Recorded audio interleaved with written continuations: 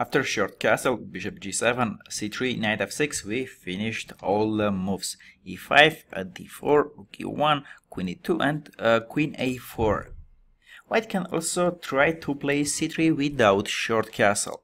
But after c3, first we can play just knight f6, taking the e4 pawn, and it will be just transposed to the previous line. After e5, knight d5, short castle, bishop g7, which we have already covered.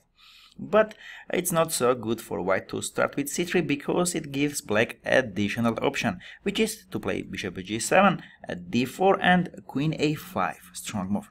Queen a5 attacking the bishop on b5 and also pinning the c3 pawn, so next move we want to take c4.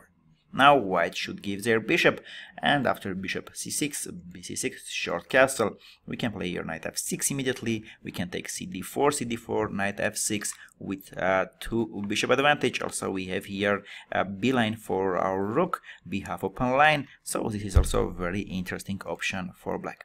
That's why after g6, most of the game were played with short castle, bishop g7 and c3, which we covered in this section.